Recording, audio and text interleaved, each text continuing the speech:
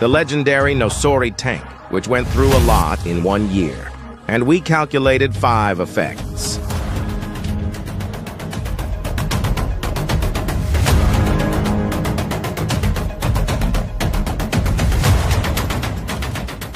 What you just saw happened only a month ago in August. A Ukrainian Leopard 2 tank hunting Russian soldiers through the streets of Pokrovsk. And, to accomplish this task, a 120mm barrel of pure firepower, destroying everything in its path. Few people know, but there's a big problem here. That same tank you saw dominating the streets. It's an easy prey and also a very expensive target. Because while it's hunting soldiers on the ground, thousands of Russian drones are in the sky hunting it. And unfortunately, they're winning this battle. To give you an idea of the scale of this problem, Russia launched more than 6,000 drones against Ukraine just in July. That's 15 times more than last year.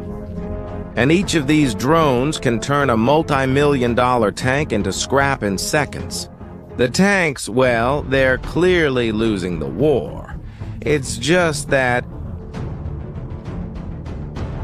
the Russians didn't expect Ukraine to have an ace up its sleeve that could completely change the game. Want to know what's even more incredible? They're going to use their own Leopard tanks to do it, but not in the way you might imagine. To understand the genius of this solution, first, you need to see the size of the problem Ukraine faces in the sky. In July 2024, Russia launched 423 drones against Ukraine. It seemed like a lot at the time, but if you look today, it just looked like a rehearsal. Because just in July 2025, that number exploded to more than 6,000 drones. I'm referring to a 1,378% increase in just 1 year. And these numbers don't tell the whole story. Between March and May of 2025, Russia launched almost 8,000 drones with an average of 110 per attack. Every night, cities like Kyiv live under the constant terror of sirens, a deafening sound blaring for hours on end. And things get even worse.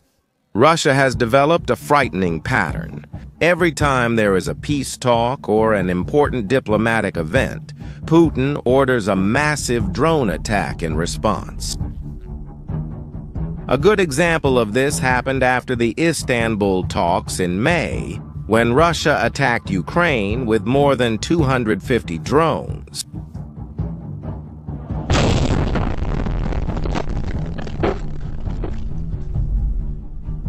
And when Putin spoke with Trump on the phone in July, the response came that same night. 750 drones launched against Ukrainian targets.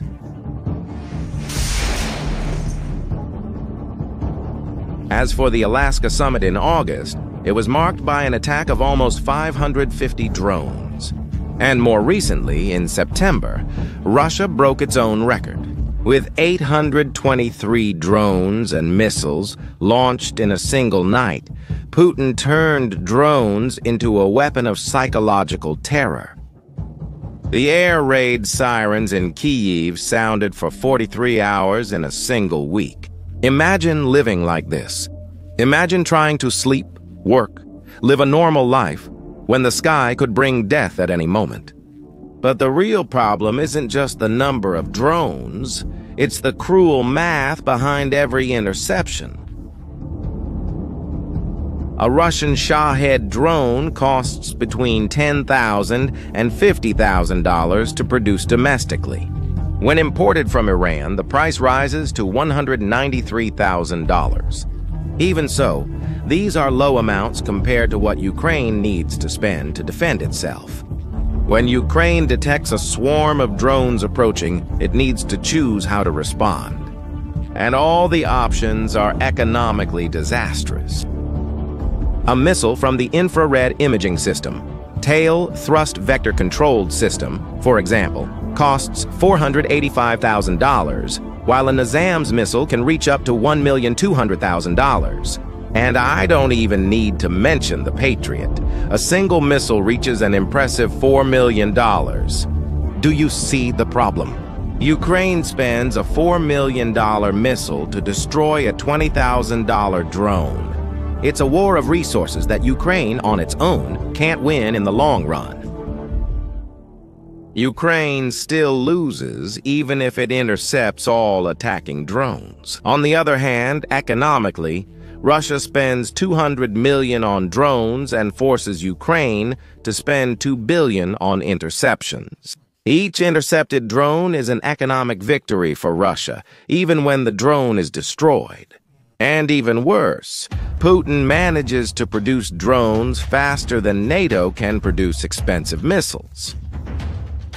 After all, Ukraine has hundreds of Leopard 1 tanks, which it received from several European countries.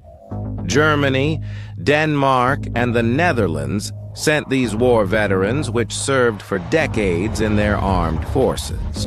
These tanks were built in 1965, at a time when German engineers believed that heavy armor had become obsolete. The philosophy was simple. If new anti-tank weapons can penetrate any armor, why carry extra weight? It's better to invest in mobility and firepower. So, the Leopard 1 was designed with armor of only 10 to 70 millimeters of steel. It's enough to withstand machine guns and small automatic cannons. But as you just saw, it's inadequate against modern weapons. In today's war, any drone, kamikaze, or anti-tank missile turns these tanks into ovens. That's why most of the Leopard 1s were sitting in storage, waiting for a mission that never came. A Ukrainian soldier from the Da Vinci unit explained the problem directly. Our drones now burn enemy vehicles while they're still approaching our lines. If our drones do that to Russian tanks, Russian drones do the same to our Leopards. It became clear that using a Leopard 1 in a frontal attack today is practically a death sentence for the entire crew. The armor, which protected against weapons from the 60s, is practically like paper against drones from 2025.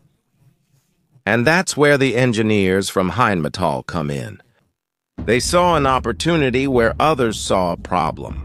What if the weakness of the Leopards one could become a strength? What if the thin armor, which made them useless in ground combat, made them perfect for a completely different mission? Air defense doesn't need heavy armor. It needs mobility, speed, and the ability to reposition quickly. And in that, the Leopard 1 excels. With its 830 horsepower MTU engine, the Leopard 1 can travel at 70 km per hour on roads and has a range of 600 km. It can keep up with any mechanized formation and quickly get wherever it's needed. And then came the revolutionary idea to completely remove the original turret and replace it with something entirely new. The Leopard 1's combat turret weighed 10 tons and carried the 105mm cannon. In its place, they installed something that looks like it came out of a science fiction movie, the Sky Ranger Air Defense System. The Sky Ranger turret weighs only 4.5 tons, half the weight of the original turret. This not only reduces the total weight of the vehicle, but also significantly improves its agility and acceleration.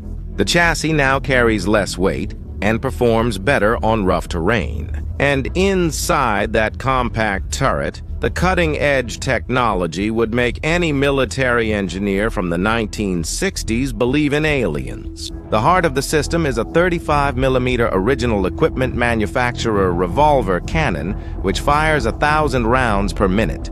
To give you an idea of the speed, that's 16 rounds per second. It's like a machine gun, but firing cannon shells. The effective range reaches up to 4,000 meters against aerial targets, creating a massive defensive bubble around the vehicle. Inside that bubble, any drone that enters has only a few seconds to live. The turret carries 252 rounds ready to fire, enough to engage multiple swarms of drones before needing to reload. and the system can switch between automatic and manual mode depending on the situation. But here we come to a surprising detail. Why aren't these regular shots? The real magic is in the A-head ammunition. When you fire an A-head round, it doesn't need to hit the drone directly. It would be impossible to hit a 2-meter target flying kilometers away with absolute precision every time. Instead, the ammunition uses innovative technology. This data is instantly sent to the fire control computer. The computer is already tracking the target with precision radars. It calculates the exact trajectory of the drone, the projectile's path, and determines the perfect point in space where the two will meet. At the exact moment calculated by the computer, the electronic fuse detonates, and this explosion releases the real charge. 152 tungsten projectiles. These projectiles form a deadly cone-shaped metal cloud. The density of this cloud is calculated to ensure that it's statistically impossible for any drone to pass through unharmed. The Russian drone then flies straight into this wall of tungsten and is literally shredded. Engine, electronics, control surfaces, structure, everything is destroyed simultaneously. Practical tests show the devastating effectiveness of the system. A swarm of 8 drones was neutralized with just 18 shots, with most of them being destroyed in the first 6 shots. And here is the most brilliant part of this whole operation. An A-head round costs only $4,000. $4,000 compared to $4 million for a Patriot missile. Ukraine can fire 1,000 A-head rounds for the price of a single Patriot missile. It can fire 250 for the price of a NASAMS missile. It can fire 112 for the price of an IRIS-T missile. And remember the Shahed drone, which costs $20,000. The A-head round costs less than the drone it destroys. Ukraine has finally turned the math of war in its favor. Now, it's Russia that loses economically with every engagement, even when its drones manage to fly. But the Sky Ranger system isn't just the cannon and the smart ammunition. It has state-of-the-art eyes and brain, which make all the difference between a good system and a revolutionary one. The system uses active electronically scanned array radars, which constantly scan the sky. Unlike old mechanical radars that spin like dishes, these radars can track multiple targets simultaneously in all directions. When they detect something suspicious, a dedicated tracking radar takes over. This radar has extremely high scanning speed and millimeter precision, capable of tracking even small drones flying in formation. When a swarm of Russian drones approaches, the system automatically prioritizes the threats. Closest drones first, then the fastest ones, then those flying toward critical targets. The time between detection and engagement is measured in seconds. Now, each Leopard tank equipped with Sky Ranger can protect a 4 kilometers x 4 kilometer area. And since it's mounted on a mobile chassis that travels at 70 kilometers per hour, it can quickly reposition itself to wherever the threat is greatest. I need to tell you something. This concept works not only in theory, but has already been proven in practice. Ukraine uses the GEPAR, an older system based on the same basic principle. Ukrainian crews report a 90% success rate against drones, Shahed. And the GEPAR is essentially the grandfather of the Sky Ranger.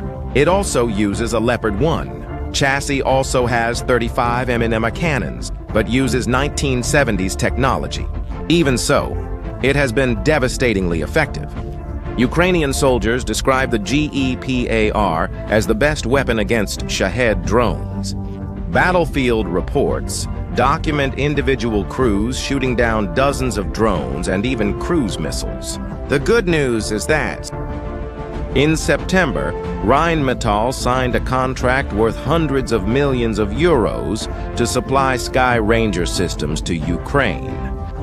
With each system costing about $12 million, this suggests dozens of these drone hunters arriving by the end of 2025. As you can see, the success of this system could redefine how armies around the world think about air defense. Military doctrine is changing in real time, forced by the reality of the battlefield. When tanks can no longer advance on the front line, turn them into sky hunters. When expensive missiles become economically unsustainable, go back to smart cannons. When war changes, adapt, engineers of the world. Listening to Prey is a lesson about adapting in wartime. Victory doesn't go to those with the most expensive or newest technology. It goes to those who can best adapt what they have available to face real threats. Now, I want to know your opinion. What did you think about this transformation of obsolete tanks into drone hunters? Do you believe this concept will be used in the future, or is it just a temporary solution? Leave your answer in the comments. If this content helped you better understand this revolution in modern warfare, subscribe to the channel and share the video. See you next time.